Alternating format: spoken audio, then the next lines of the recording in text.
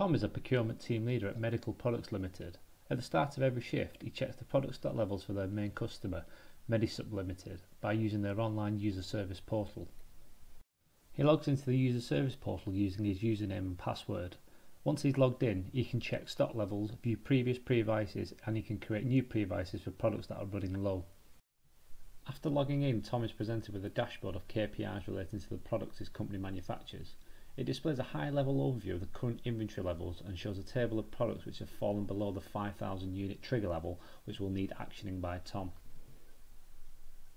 Tom would like to create a purchase order so he can ship the low quantity products to Medisup to ensure their stock levels are topped up. He navigates to the pre-advice entry screen via the supplier menu.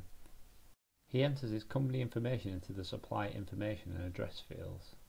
Tom also enters his reference, notes, and the date it will be delivered to the relevant fields.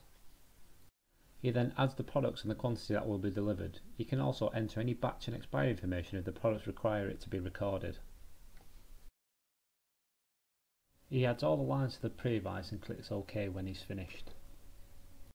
The system confirms that the pre-advice has been created for Tom's delivery.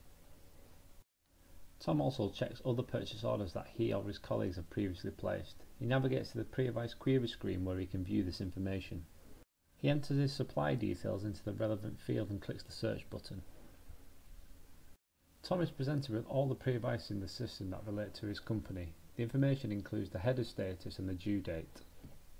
By clicking the status hyperlink, Tom can drill down into the header status and view the status changes relating to that particular pre-advice.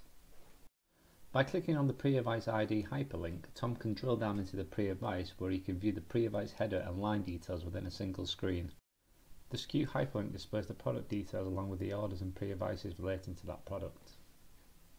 Now that Tom has created his pre-advice and completed his checks, he can safely log out of the system.